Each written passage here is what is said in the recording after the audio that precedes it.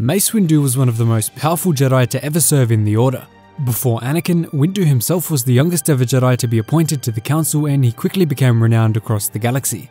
But most of the Jedi Council privately held fears about Mace Windu and his tendency towards the dark side. Master Yoda even became deeply concerned himself that Windu would one day turn on the Jedi and fall to the darkness. Yoda's fear primarily stemmed from the fact that Windu went about his Jedi business in a way that was extremely aggressive. Despite not quite being in line with the teachings of the Jedi, Windu was a man who would go for victory at all costs. Not to mention, he also believed that he was the chosen one before Anakin was brought to the Order. That is partially why their relationship was so frosty for so long. Now, on top of this, Windu admitted to deeply enjoying the feeling of being in battle. He loved the rush it gave him and the righteous justice he felt he was bringing to the galaxy through defending the weak. This was a huge problem though, because a Jedi really should not enjoy battle.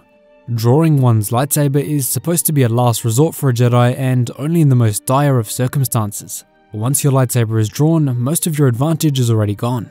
I'm giving you an opportunity to peacefully lay down your weapons, so that you may be reprogrammed.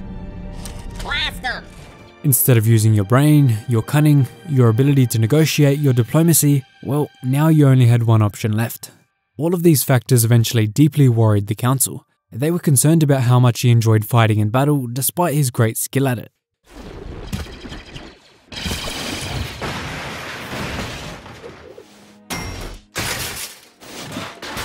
In response to this, Windu literally admitted that he probably likes battle a little bit too much, but he refused to give up on it because of how good he was. Windu knew that he was on par with Master Yoda in terms of lightsaber combat, so there was no chance he would ever give it up. Yoda explained to the Council that the path to the dark side can often begin with the smallest of steps. Even though it might not seem like a big deal, Yoda was deeply fearful that Windu's enjoyment of battle would spiral out of control. This was compounded by the fact that Mace Windu developed a brand new lightsaber form known as Vapad, which directly channeled the dark side of the Force, using it against his enemy. Not only this, but the form channeled Windu's emotions into his fighting, amplifying his lust for battle.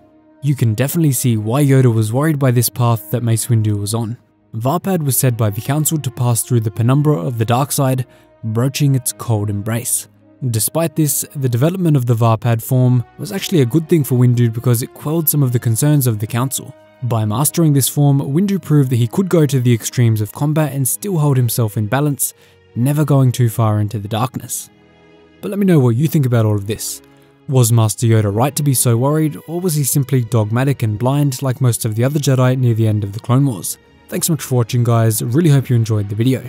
If you did, leave a like and subscribe, and I will see you in the next one.